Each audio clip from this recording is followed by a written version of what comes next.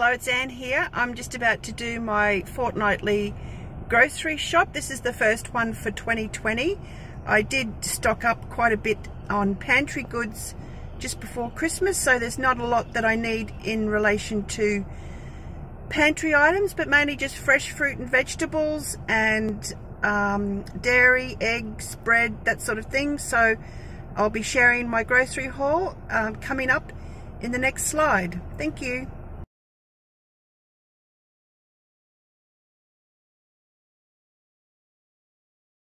I've just got back with the groceries and I'm just about to share with you what I bought today on my $150 budget for the fortnight.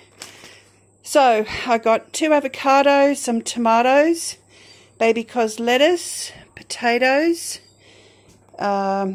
watermelon, red grapes, Spanish onion, green onions or shallots, bananas, onions, white sugar, white flour, red cordial or apple and raspberry cordial, a tin of tuna, some eggs, shredded coconut, tortilla wraps, smoked paprika, beef stock powder, 4 1-litre boxes of milk, 2 loaves of bread, some English muffins, frozen mixed green vegetables, frozen broccoli, pitted Kalamata olives, sugar-free maple syrup, corn flour, tomato sauce, special burger sauce, organic acai puree, frozen, 2 bags of frozen crinkle cut chips, frozen pineapple, Greek yogurt, a kilo of frozen fish, 2 boxes of 400-gram chicken breast tenders, salami, sausages, a kilo of bacon, a pork shoulder roast, a beef mince, ham, and some paper towels, paper serviettes. So that's what I got in my order today. It's the first big shop that I've done since probably the weekend before Christmas, and although I didn't need a lot for the pantry, I needed quite a bit of fresh stuff and topped up on meat.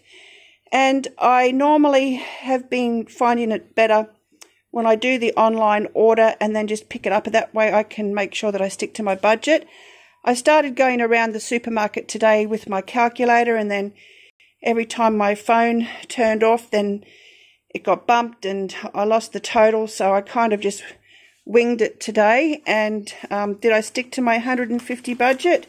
No, I didn't, unfortunately. I went slightly over, paying $169.84, so I'm $20 over, which doesn't leave very much, or doesn't leave anything from the 150 budget to top up on milk or fruit or dog food for next week. But we're pretty stocked up.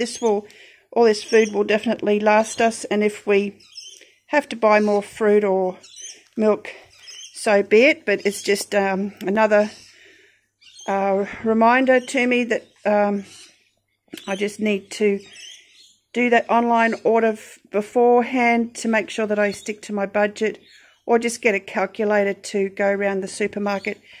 I usually do stick to under my 150 without doing adding it up as I go, or the online order, because I've just been so used to buying the same things. But because I was a bit low on all the fruit and vegetables today and the meat, I thought I could manage it. Like, I didn't really need to buy the pork shoulder roast. There was $13.25. Also, these acai puree was $8, but I really love smoothie bowls, so I'm going to start having them, making them here at home instead of paying $10 or $12 when I'm out. I probably only needed 1 bag of crinkle cut chips, and maybe I didn't need the fish or the chicken, but it's there and it's going to last us for 2 weeks. So that's my order for today. Thank you.